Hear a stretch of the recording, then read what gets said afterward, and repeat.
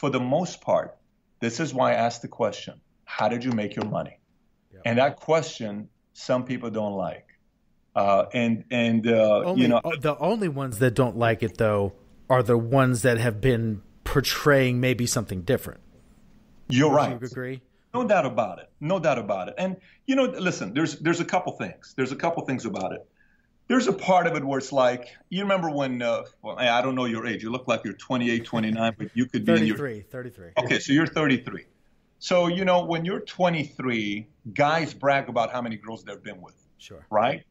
And that. It's like, how many you been with? Bro, 43. It could be 13, but there's always that, socks in the crotch type of mentality where it's like, you have no idea how big I am, bro. I should have been a porn star, but, all this stuff, that kind of doesn't change even when men become 48, 49, and so, and you want to feel like you always have to make up for it. Good job. Yeah. Impressed with your vibe. Hey, what up, guys? It's Gary Vee, and it's time for the Daily Bread. Give us our daily bread. I want the whole basket, cause I'm a hustle till I get it or I'm in a casket. Passionate for providing value in every way. Not cashing in for providing value every day. Paying it forward, right thing, I'll do it till I'm dead. I hope you're hungry cause it's time for the daily bread.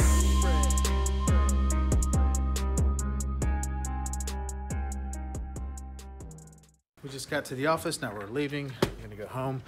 Today's episode with Patrick Bet David, one of the coolest conversations I've had in a long time.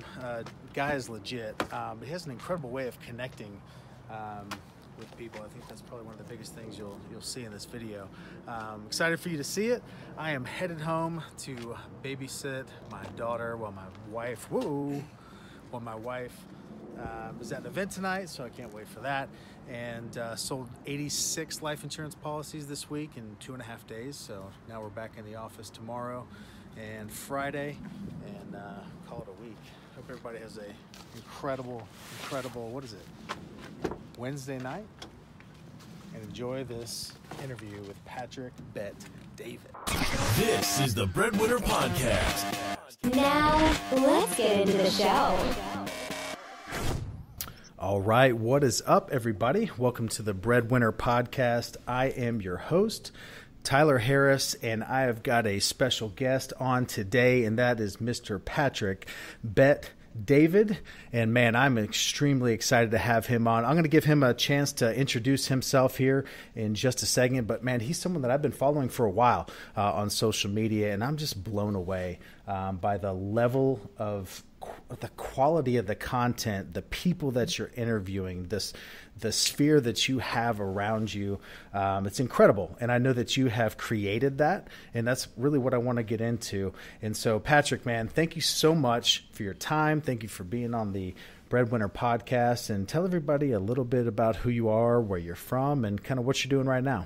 Yeah, so thank you for having me. First of all, everyone's got to realize that you're a total stud yourself as well. It's not every day a guy writes 2,400 life insurance policies in a single year. And I don't know many people that do that. So all your listeners, he may have a lot of guests, but you probably want to also listen to what he's saying as well himself. So my story is, fairly simple. Born and raised in Iran. I lived there for 10 years. When Khomeini died after the war between Iran and Iraq, we escaped 6 weeks after Khomeini died to Germany. I lived at a refugee camp there for a couple of years. Then from Germany, I came to the States, lived in Glendale, California, went to high school, wasn't too good of a student with a 1.8 GPA. And right afterwards, I joined the military. I was in the Army for 3 years at the 101st Airborne Division, Air Assault. But I did live in South Carolina, which is a city, sounds like you're very fond of, Columbia. Absolutely not. Yeah. And so right after the Army, I got out. I wanted to be a bodybuilder. That was my dream, my aspiration at that time. I was going to be the Middle Eastern version of Arnold, going to Hollywood, marry a Kennedy, be a governor, maybe going to, win a few Mr. Olympias. But, life changed. I met a girl at Venice Beach. Her name was Jean-Vier. We started talking. She worked at Morgan Stanley Dean with her at that time. And she was the advisor to most of the Laker players that you and I both know. And so we started hanging out and we started dating. And then I didn't know a lot about the industry. My parents, we've never owned a 401k, mutual fund, insurance. My parents have never owned a house before. I've never lived in a house before. I've always lived in an apartment complex. Biggest place we ever lived was a 2-bedroom. So we're not a wealthy family. So she starts telling about stocks, money under management, Series 7. I said, I'd love to work for Morgan Stanley Dinwiddie. She said, you need a degree. I don't have a degree. She said, well, I went to UCLA. That's the minimum requirement they have. I said, it's not something I'm going to be doing. So she said, they won't hire you. So I took my resume and I put a cover letter on top of the resume. At that time, we used to fax resumes instead of the whole Monster and Jobs. And I had my best joke on the cover letter that I had at the time. And on the bottom of the joke, I said, if you're laughing, this is exactly how your clients are going to feel when they do business with me. You're going to love me. That's awesome. If you want to work with somebody like me, give me a call. I sent it to 100 different BDs. Goldman would have never hired me, but Goldman, Merrill, Schwab, Smith. But I was so innocent, I didn't know what was what. I was 21. So I got 30 calls. 15 of them loved the joke, but didn't offer a job. The other 15 offered an interview. I was offered 3 jobs, one by Merrill, one by Morgan, 2 by Morgan. I took the one from Morgan Glendale. That's how I got started. So I went to Transamerica afterwards from Morgan Stanley. Then October of 2009, I started PHP agency, also in the insurance industry. Our focus is a little bit more on distribution. You're more on a machine that you have for selling term policies. And so we grew the distribution from one office in Northridge, California with 66 agents to 6,000 agents in 49 states. Now we have investors of Oscar De La Hoya, Gabriel Brenner, and Atalaya Group. You can go search it on Crunchbase and kind of get a little bit more information about it. And we've grown. And accidentally, I started the YouTube channel that grew into what it is today. So I want to get into that. And I appreciate that was a great background. And I appreciate your service too in the military. That is a huge part of who I am and who we are here with our company. But man, it's so funny what you said about that joke on the cover letter, because I used to be a financial advisor. That's what I did right out of college. And I had a joke book that I kept right next to my phone. And as I was calling these prospective clients, I would always lead with a joke, to the point where if I called and didn't have one, they're like, wait, whoa. No joke. These are like the cheesiest, just dad joke, the terrible jokes. But man, I absolutely love that. So what I'd love to start with is that transition from being in the corporate world to then starting your agency with PHP. That leap that you took, what did that look like for you? Was that something that you started slowly on the side, or was it something that you just went headfirst into and cut bait on what you were doing in the past and just said, okay, this is all we're doing moving forward? So are you saying Morgan Stanley to Transamerica, or are you saying Trans to PHP? To PHP. Okay, so when I left, I had a couple guys that I had a bad experience with. One lady name was Susan, and another guy in the company that was one of the top executives in the company. And I just didn't like the way they did business. It rubbed me the wrong way. And I knew for a fact I couldn't be there for too long. So one day in the middle of the night, September 23rd, I had already been processing my decision for quite some time, but I woke up September 23rd and I told myself, we're not staying here. I resigned that day. Left, started PHP agency. They sued us literally 4 weeks later on October 29th, which I sent a picture of the lawsuit the other day on Snapchat and Instagram. Proudly, I keep it till today, because I'm going to make sure all those stories are told one day in a very articulate way, because I have a decent memory. And so there was a chip. There was a point. I interviewed Barbara Corcoran a few weeks ago, and I said, what's one of your biggest motivations? She said, somebody told me, my ex-boyfriend told me that I was never going to succeed without her. And so a lot of these guys would tell me to follow, and they would say, why didn't you think I left to start my own company? Why do you think I didn't do it? Because it's so much hard work, and you don't want to do it. And I'm telling you, you're not going to make it. No one's ever going to make it. And then there was some activity that was being done that I wasn't too excited about. And so I made the transition. And what I learned instantly about the world of business is somebody could be your friend today, but the moment you become their competition, you're absolutely enemy of the state. You're a target. They are wishing for you to be out of business tomorrow is what they want. I mean, they want you to be out of business the next day. And so we started up, and I knew one rule. There's one thing. If you want to compete with me my entire life, this has been a philosophy that's worked for me. If you beat me, it's because you're going to have to out-improve me, outwork me, out-strategize me, and last but not least, outlast me. There's a very kicker that would outlast. You could beat me for a year, 3 years, 5 years, 10 years. If you want to go 50 years, I'll go with you because I'm going to go that long. So that's not a message most people are excited about. Here's why most people are not excited about it. Most people would much rather have a lifestyle of, here's my house, here's my car, I'm a millionaire, I live in front of a lake house, I live on the mountains, I live in this house all the way in the top of this building, and look at me, I worked hard so one day I don't have to work anymore. That's not what I subscribe for. To me, being a millionaire is automatic. This is America. If you don't make millions in America, truly, you need to go to a different country to realize why it's so easy to make millions in America. Absolutely. So the money should be an automatic, but the purpose has got to be bigger. And once you identify your purpose, it's kind of tough to compete with you. Man, I agree with you 100%. And one thing that you said there, the money is automatic, but your purpose and your just fulfillment comes in the process. Like it's the process. And I think that's so rare in people these days because just like you said, it's a means to an end. Things are a means to an end. Things are a means to an end. Did a video the other day where I was talking about that phrase and I'm like, wait a second. What if the means actually was the end?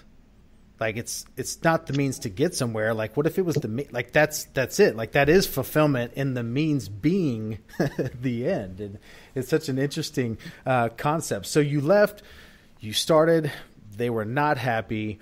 And that chip on your shoulder has got to be the greatest motivator of all time, right? It was the second greatest motivator of all time. The greatest motivator of all time for me was when we left Iran, we came to America. My parents, my mother's side, they're communists. My dad's side, they're imperialists. Wow. And I wanted to, I grew up very confused because on one side, my mother would say rich people are greedy. On the other side, my dad would say poor people are lazy. So who's right? It's a debate. Like this isn't, Obama and Trump debating, whatever happened. This is like day-to-day debate I experienced. But to me, it was more in 2008. I have to tell you, in 2008, my temper was probably the worst it's ever been in 2008, Tyler. And the reason why it was like that is because, so I found a girl that was going to end up being my wife, who's my wife today. We have 3 kids together. I found an industry that allowed me to have an incredible life. I learned a lot, including being in part of that company, Transamerica. I learned a lot from a lot of people, good and bad. So I found the industry. I found the country I'm going to be living in. I found the wife. I made the money. I heard the magical words from my dad, which is, I'm proud of you. My mom and dad saw me winning. My friends who, I was the kid that's, nobody would have put as somebody that's going to win, saw that happening. But it had to be deeper than that. So I pulled aside my 5 advisors that I had at the time, and I said, look, I really need your help. I don't know why I'm wired like this right now. My temper's a little bit off. I'm getting my fuses short, and I got to figure out what I want to do next because I don't think it's just money driven. If it's just money, that's got a short lifespan. It's got to be bigger than that. So I went and met with a guy who introduced me to a man named George Will. George Will was one of Ronald Reagan's advisors. And so I had dinner with George Will, Pat Boone, and a couple other guys, Larry Arnn, Larry Greenfield, and we had dinner together at Miramar Hotel in Santa Monica. And I asked George, I said, George, I'm trying to figure out what I want to do with my life. And he says, well, let me ask you, where are you from? I said, I'm from Iran, all this other stuff. And he said, why don't you go study why 40 million immigrants come to America and why America is number one in having the most immigrants here? Why? Why don't people go to, other places? Why do they come here? So I went and studied that. When I did, I contacted the Reagan family. I got very close to the Reagan family for that 6-month period. And I started studying everything about capitalism, all the other sides. Then my obsession went to a whole different level with the concept of entrepreneurship and capitalism. Once that clicked, I knew for the rest of my life, I am going to spread the message of capitalism and entrepreneurship to the people, because the moment a guy like Tyler figures out that you can use your talents to create something, be part of a community to, address a certain need or help other people advance as well, and have property ownership of what you're building, there's some special that happens to that human being. And I want to see more people experience that. That was number one. Number two was just an extra dessert. Number two is almost like the fun factor of it. But number one was the real purpose that's going to be a lifelong mission that I'm going to have. And so what it sounds like is it went from your head to your heart. It went from being about taking care of me and taking care of my family to now that I've done that, and only until I did that, then can I go out and teach other people how to go do the same. Take that personal responsibility is what it is. Man, you talked about how I think you used the phrase stumbled into or fell into something within the social media and YouTube. And I want to talk about that with Valuetainment. I know it was one video that initially was like a huge, just 30 million views or something like that. It was an incredible viral video. But what was it that got you interested in even playing in that area of social media and putting this stuff out there? And kind of how did that evolve over time? Yeah, so here's what happened there. So, just think about for decades, to be able to compete with the market when it comes down to media, you have to go through NBC, ABC, CBS. You got these networks you got to go through, and they have a monopoly, all of them together. They can bully you, and they can choose who they want to choose. And that doesn't necessarily mean it's the best talent in the world. And all of a sudden, one day, a platform comes out that's free for you to be able to compete with NBC, ABC, CBS. And that's when we really start finding out who's got the real talent that's willing to do the work regularly until eventually they're noticed. Yep. So first of all, that's purely a free market, right? So then you dabble into it. And when you dabble into it, the question you got to ask yourself is, are you good enough? You may not be. And you have to be, the one thing that I'm very clear about is realizing if I can compete in a certain space or not. So then you realize, okay, if you have a good voice, you can be on podcast, okay? If you're not a good voice and you don't like to do anything with voice, but you're a good writer, you should write a blog. If you're not a good writer, you always have these grammar mistakes, you can maybe, but you look good and you speak good, maybe you should do YouTube. If you can kind of put them all together, then test YouTube. So we started testing. And for me, believe it or not, the first content that went viral is a content I wrote a day after the movie came out, Limitless. I don't know if you remember the movie Limitless. Yeah, absolutely. With what's his name? Bradley Cooper. Yep. So I wrote a blog, and the title was, Did Einstein Use NZT? Okay. And NZT was the pill, apparently, right? And there was hundreds of thousands of views in 1 week. And everybody was contacting me, asking me, do you have NZT? So I became an NZT dealer for like a week. Awesome. And I'm sitting, I'm like, listen, and I was having so much fun with, I'm like, these people actually believe that there's an NZT pill, I can sell them. So, that became the first thing. And then, I said, let me test this YouTube thing. We started off with 2 minutes with Pat. And then all of a sudden, when we made that video, Life of an Entrepreneur, it's so funny because I posted it on YouTube on October 30th, 2015. So I posted on October 30th, 2015 on YouTube. In the first 24 hours, it only got 2,500 views. That's it. So it didn't do anything on YouTube. Yeah. But then I changed the title and I put it on Facebook and I changed the title and I put it up on Facebook October 31st at 3:13 p.m. And I'm about to leave to Halloween. And I posted it there on Facebook. It got 30 million views. But that Facebook didn't contribute to YouTube because they're two different platforms. Because today, Life of an Entrepreneur on YouTube, it's at 2.7 million views, nowhere near to what happened with the Facebook. Wow. And then things started growing. And I'm fascinated with business and entrepreneurship. So I started talking about that, and then it really started growing. So with all of my social media and these things, and I just dove into this 14 months ago, and with podcasts and the vlog and all the different things we're doing, I don't monetize any of it. I don't sell anything on it. It is 100% paying it forward and providing value for the life change that happened to me over the last 3.5 years and the mentors that came into my life and wanting to do that for somebody else. And I'm always inspired when I see other people that are doing the same. Like your videos, your content, it's not, hey, and go buy my ebook and go join my mastery and go to this and that. And it's not, there's no right hook coming after every video.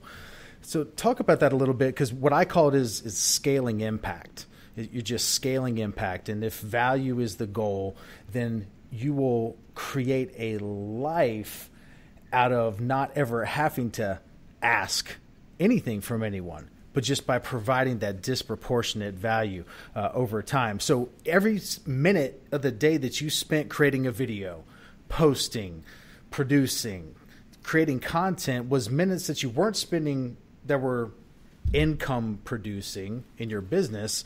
So what did that look like in your head as far as justifying and kind of knowing that what the end goal would look like? Well, initially the videos were specifically purposed for the agents. It wasn't at all. There was zero purpose. Like I would put it on this channel and I would send it to my guys, and they were watching. Just happened to be public. Yeah, it would get 100 views. 100. And honestly, we didn't even know what was unlisted and what was public. We didn't know the difference. Wow. We had no idea what was going on. Wow. And by the way, a guy like you stick around 2-3 years, you're going to blow up because you got talent and you're real. Your eyes are not loopy. You're fire. You got fire behind those eyes. So you're not trying to mess around with people out there. Here's what you got to realize. A guy came up to me the other day. I coach 5 CEOs, and these guys I coach is guys that I like, and I like the guys with what business they're doing. So they come once a month and they spend an hour with me. And when they come in, these are people that are outside of the business that I run.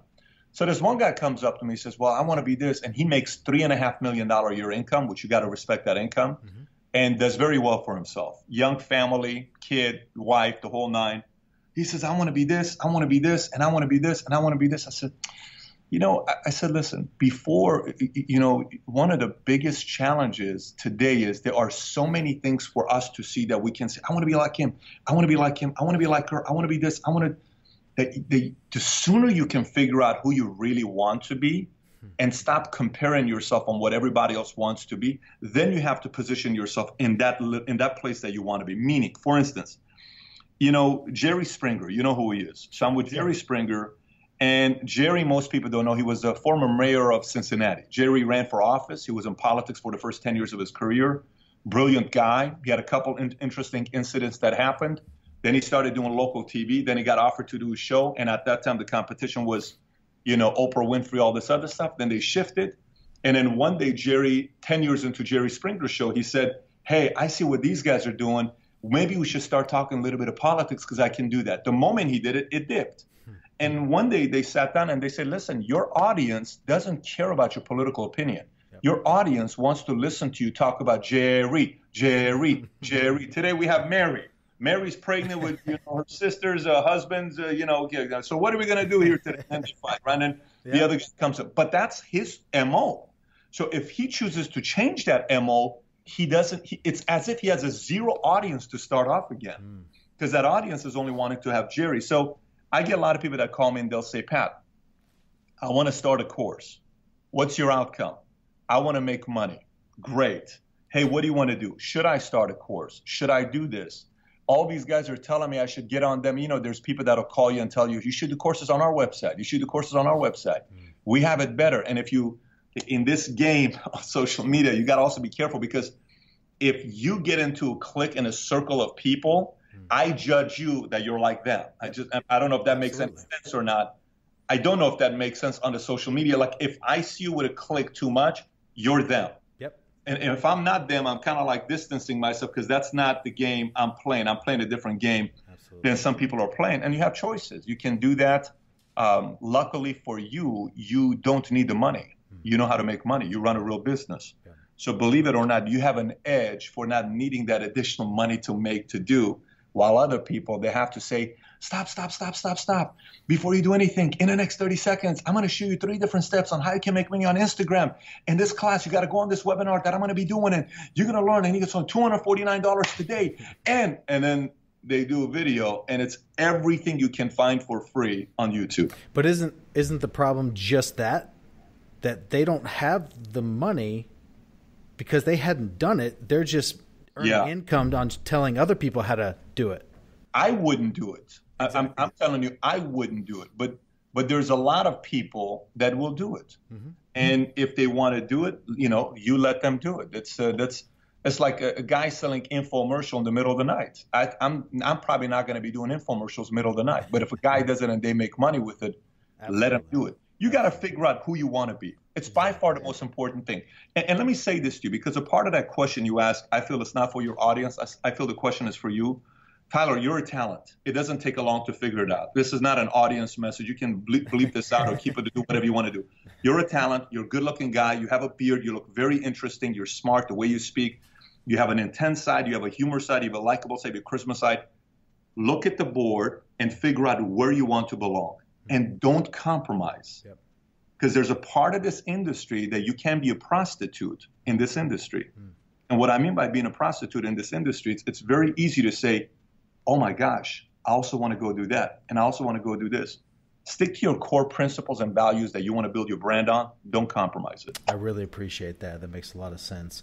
Tell me one thing that you quit doing that enabled you to succeed. I mean, I was a big time chasing skirts from morning till night. It was my priority. That's what I did. I mean, I can tell you 1 year I went to Vegas 26 times a year, and I was very committed. I used to go to the casinos. I played poker. I used to play blackjack. I gambled a lot.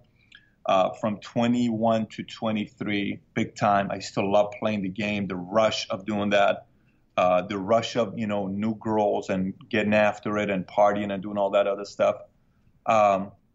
And drinking, I would, I think in the Army one time I tried to finish all the, tequila in Kentucky. I failed miserably multiple times. I just couldn't do it.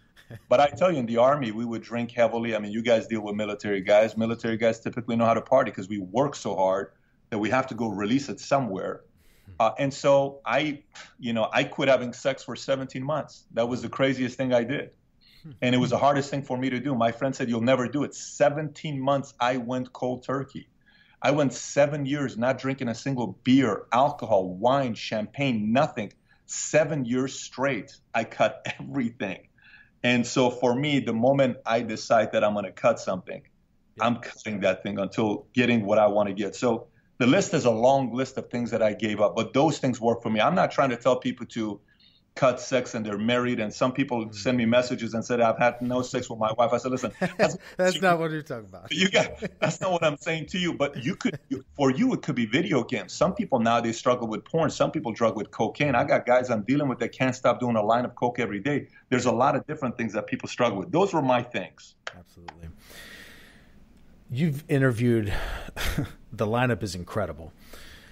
What was one guest, and I don't want people to ever answer a question that alienates any others that were incredible, but what's one that you can just think of off the top of your head that made it a significant impact on your life and how you viewed things after that interview? On my life? On your life. Oh, okay. One person that you interviewed that you came out of that interview and you're like, man, that really, really impacted me. That impacted my life. And the way you view the world, the way you react to things. So are you talking about the ones that I've done on YouTube or things that are not on YouTube, like outside of YouTube? I would be open to any, but the only ones I've seen are the ones on YouTube. Well, I mean, I would tell you George Will really impacted my life. I mean, he made me look at things in a whole different way, and I've never interviewed him. I've never put him up. I could tell you Michael Franzese, the way he, viewed the level of forgiveness he had to have for his father after his father is the one that kind of, threw him under the bus, and he ended up going to jail because of his own father throwing him under the bus, and he still goes and takes his dad out of prison after being in jail for 66 years or something. Wow. I mean, I don't know a level of forgiveness higher than that for a guy to be able to do that. So that message there of forgiveness, Gianluca Vacchi was interesting, the guy who's the most interesting man in the world. He's got like 12 million followers on Instagram who, at one point for him, he says, the motivation of acquiring more money was gone for me. I no longer had it. And so there's an element of that when you really sit there and think about it, that hustle to go get another dollar to compete against another guy and you having a nicer car or because, nowadays anybody can lie about their net worth. You know that. Anyone can post their net worth up there, and what can you do? Yep. Somebody can say, I'm worth, $700 million, and you just kind of have to take them for it. You can't really say anything else. And then you go do research. I'm famous for asking the tougher questions. I'll say, how'd you make your money? And their answer is always, well, it was, some stock I bought that was a penny stock. I mean, there's BS there, or some Bitcoin thing I invested in. There are people you can tell what kind of money they made when they sold their business. My name is Mark Cuban. I sold my company for $5.3 billion. I own 60% of it. Yes, you're worth $3 billion, right? So, some of those characters that you interview with and the things they say where you kind of like, I never thought about it this way. It makes you think. I would say those would be some of them. Okay, man, it's so funny you just mentioned that about what someone's worth and that anyone can say anything. The vlog episode, the Daily Bread vlog that's coming out tonight, which, what in the world, what is today? Today's the 23rd. That's the entire theme of the vlog tonight, is I talked about how interesting it is when you just ask somebody, and how I'm always intrigued when I just say, hey, what was the AGI on your tax return last year? And it's not so much like, I don't care what the answer is, but I love seeing how people respond to the question. Like, it's, especially on social media, there is so much fake, filtered, just facade of this success and this living this lifestyle. But at the end of the day, like, how much money are you actually making? And I'm so intrigued by those that are just willing to be transparent and just go out and just say, like, hey, this, whether it's 50,000 or whether it's 50 million, it doesn't matter, but it's real. And people want to connect with real people. Yeah. And that's just huge for me right now. And I'm going to tell you, that's going to help you out long term. I like documentation. When we started the company first, I said, I'm going to give equity. And everybody said, really? Yes. And the negative reputation of another competitor who said they're going to give equity, who, when he first initially started a company, was one of these, we're going to give equity. Like, don't worry, Taylor, I'm going to take care. Don't worry, Tyler, I'm going to take care of you, right? Yeah. And I'm not a guy like that. So what I did is I said, look, guys, our law firm is Cooley Law Firm. Cooley Law Firm took Facebook and Google public, okay? Here's your equity documents. I want you to take it to your attorney, have them contact our attorney. Then, when you're comfortable, sign it. You have 30 days. So that's the reason why we gain credibility with the people that we have, that we don't lose a lot of agents from our company. Yeah. And the only reason we do is because we either terminate you or, you just don't want to hang tight standards. Yeah. It's also sometimes, there's insurance world, mortgage world, sales. There's some people that want to push the envelope to the point where it's past gray area. I understand there's gray areas sometimes that you're dealing with some things, but you go into the really the other side, we don't have any tolerance for that. But for the most part, this is why I asked the question, how did you make your money? Yep. And that question, some people don't like. The only ones that don't like it, though, are the ones that have been portraying maybe something different. You're right. Would you agree? No doubt about it. No doubt about it. And, listen, there's a couple things. There's a couple things about it. There's a part of it where it's like, you remember when, I don't know your age. You look like you're 28, 29, but you could be 33. Okay, so you're 33. So, when you're 23, guys brag about how many girls they've been with. Sure. Right? And that's like, how many you've been with? Bro, 43. It could be 13, but there's always that, socks in the crotch type of mentality where you have no idea how big I am, bro. I should have been a porn star, but, all this stuff, that kind of doesn't change even when men become 48, 49, and so, and you want to feel like you always have to make up for it. And then there's the other side where it's like, listen, we had a debate the other day, okay? I don't know presidential, which side you're on. If you're on Trump, if you're on Clinton, it's irrelevant which side you're on, but this is the conversation that we had. I don't want to go into the political side. This is the conversation that led to. The conversation was, every time we have lunch, I ask questions, and I want to know what people are going to say because it leads to good conversations. I said, let me ask you a question. Does evil win? And they said, what do you mean? Can evil win and get away with it?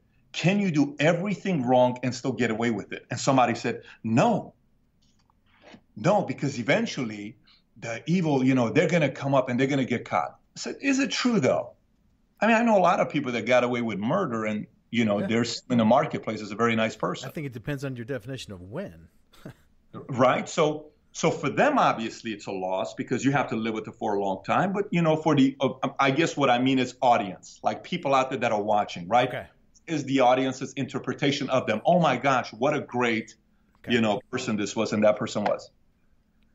Eventually it comes to a point where, in my opinion, evil does sometimes win in this world, in today especially. Oh my gosh.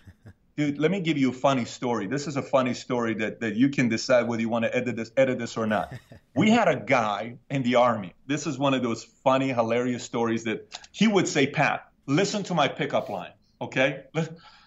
This is a pickup line. He'd go to the bar and says, watch. He'd go to the hottest girl and he'd make a round with 10 of them. And he would go and he would say, guess what? What? I have the biggest you-know-what in this entire club. And she would say, get out of here. So I have the biggest in this entire club. No way. Yeah. Here, go home with me. 1 out of the 10 would always say yes. Now, this guy was 5'6", 120 pounds. Okay. 1 out of 10 would go home with him. But then once they're in the bedroom and it's done, no one's asking the question, you lied. Because he still got what he wanted. Today's social media is that. That is. Today's social media is guys are getting up there and talking about how, what they are, and people are buying it, and they already bought the product, so it's too late. I think it all comes down to who you want to be, man. That's the thing. Who you want to be and what kind of a life you want to live and still have a creative marketing side to tell the story that gets the audience to want to be attracted to your story. But aside from that, if I can go to sleep at night, I sleep like this. Yep. I'm gone. Okay? I sleep like this. I'm gone. If I put my head down, I'm totally gone. I'm going to do my best to make my marriage work. I'm going to do my best to be a great husband. I'm going to do my best to be a good citizen. That's my business. That's what I have to do with my life. Yeah. But for all the other stuff, make a decision who you want to be, because you can get up tomorrow, change everything on your Twitter profile, Instagram profile, and talk about how rich you are. And most likely 90% will believe it. That's true. Patrick, where can people find you online? Oh, you just go YouTube, type in Patrick Bet-David or Valuetainment, and you'll find it all over the place. So if you just type in Patrick Bet-David on YouTube or Valuetainment, you will find it. Who is one person that you would like to hear on the Breadwinner podcast? Who is one person that I'd like to hear on Breadwinner podcast? I don't know. Who would you want to have? Because it's a question you got to answer, right? Who would you want to have on your show if you were to pick somebody? One of the ones I'm trying to get right now is Lewis Howes. I'd like to have him on the podcast. I don't think it's going to be a challenge. No. I've sent some emails and trying to make some in routes and some connections through some people. But I think you and Lewis would do very, very good together. I will send a message to Lewis as well myself to let him know, for him to feel very comfortable being interviewed by you. And it shouldn't be a challenge. It's just going to be a scheduling thing with him. I greatly appreciate that. And, man, what you just did to flip that question is pretty much the definition of integrity. So I appreciate you doing that. And, man, I appreciate you for being on the podcast, for spending 30 minutes with us here on a Friday. And, man, any last parting words from you? Whoever's listening to this, whatever you do, you're going to hear a lot of people telling their stories. To me, so many times in life, I wanted to find out what is going to make me happy. And so many times I saw external. Anytime I looked externally to become happy, it kind of bothered me until I realized happiness is stemmed from alignment. Let me explain. One is you need to know your values and principles. And once you have values and principles, if your behavior on the way you live matches your values and principles, you're happy. If they don't, you are living a conflicting life and you're going to drive yourself insane. If there's anything you can strive for in life, find a way to be aligned with yourself. You'll have a happy life. That's about the best way we could end this podcast or any podcast. I appreciate that advice. And, man, I greatly appreciate your time, and thank you for being on. Thanks for having me. All right, guys. With that, this is the Breadwinner Podcast. And, again, I am your host, Tyler Harris. We'll see you next time.